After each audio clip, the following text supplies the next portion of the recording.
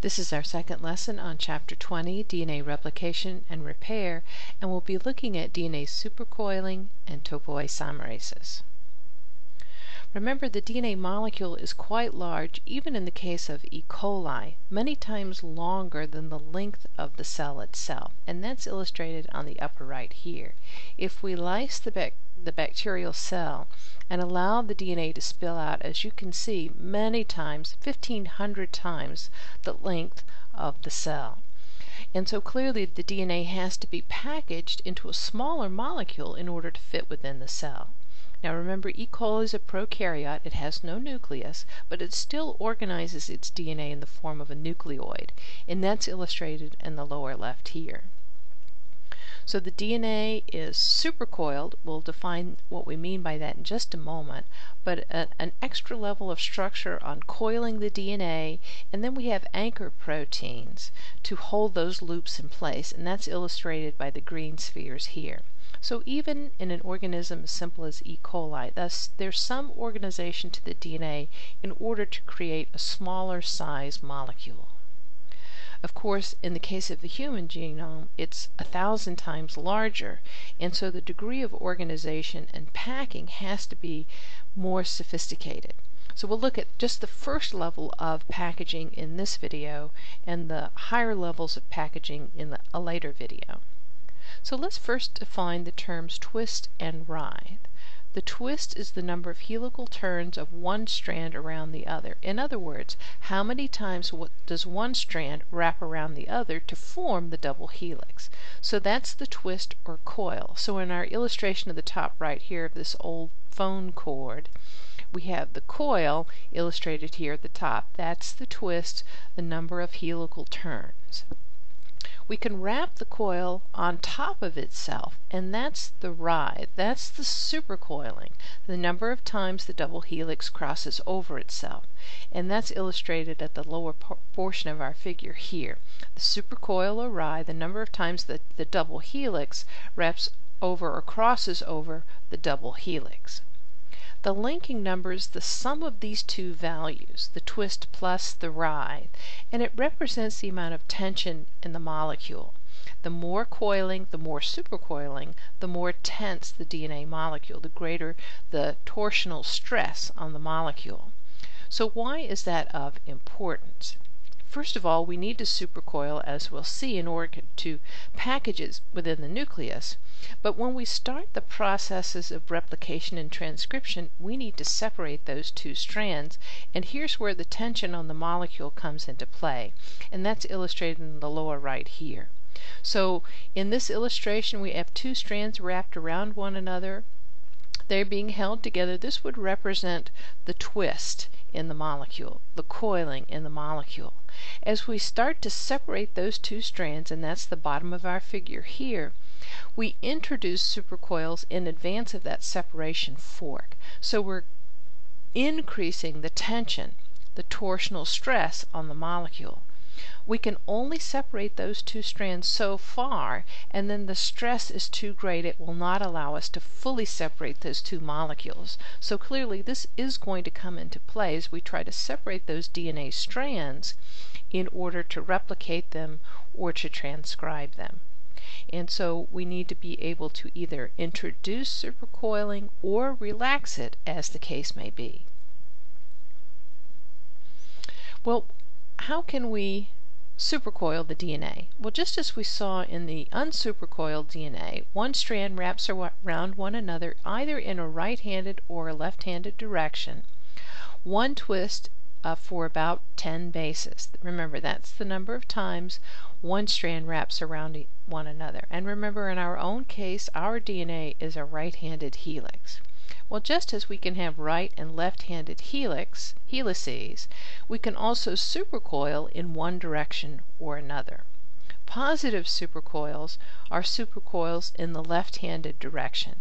In this case, the winding is more frequent, so the DNA molecule is overwound, which means it's going to be harder to separate those two strands. And that's part of our figure here at the lower portion of the screen. As you can see in this illustration, we can take the unsupercoiled DNA molecule in the center. We can wrap the coil around the double helix over another portion of the molecule either in one direction or the other.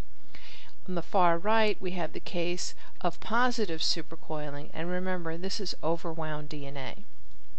I will never give you a figure and ask you if this is positively or negatively supercoiled. You simply have to remember positive supercoils, left-handed direction, overwound. So if we supercoil in the opposite direction, that's the right-handed direction, that's negative supercoils. Our DNA is negatively supercoiled. The easy way to remember this is we have a right-handed helix and it supercoils in the same direction, in a right-handed direction. Negative supercoils, slightly underwound, which means it's going to be easier to separate those DNA strands. And that makes logical sense for the purposes of replication and transcription.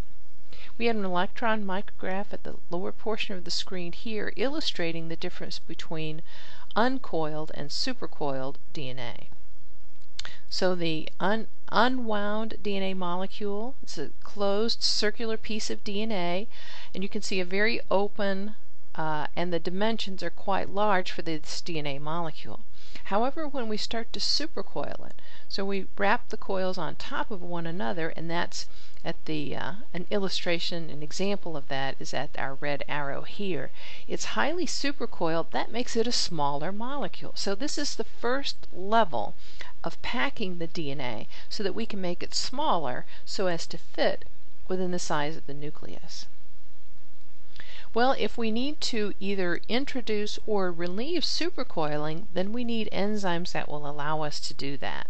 And these enzymes are referred to as topoisomerases. They're called this because they're isomerases that change the topology of the DNA. And they do it in one of two ways. Type 1 topoisomerases relieve the stress caused by supercoils. They alter the twist, the number of times the strands wrap around one another. They make a single strand break. The easiest way to remember this is type 1, one-strand break. They can work on both positive and negative supercoiling, and in this case energy is released. We don't have to put any energy in the system to make this happen. So in our figure here on the left, we have a closed double-stranded DNA molecule, and there are 5 negative supercoils. Topoisomerase 1 would bind to the double helix. It would create a single-stranded break. It's going to move the other strand through and then reseal that break, and thereby create fewer loops, and we have fewer negative supercoiling. So we've relaxed the supercoiling in this way. Type 2 topoisomerases make a double-strand break, so type 2, two-strand break. And in this process, because of the dynamic nature and the movement of the DNA molecule, it requires energy in the form of ATP hydrolysis. These enzymes also can relieve either positive or negative supercoiling, and they do this by altering the writhe or the supercoiling. Here we have illustrated an example from prokaryotic system DNA gyrase that actually introduces supercoiling. So the subunits involved are gyre A and gyre B. They bind to double-stranded DNA.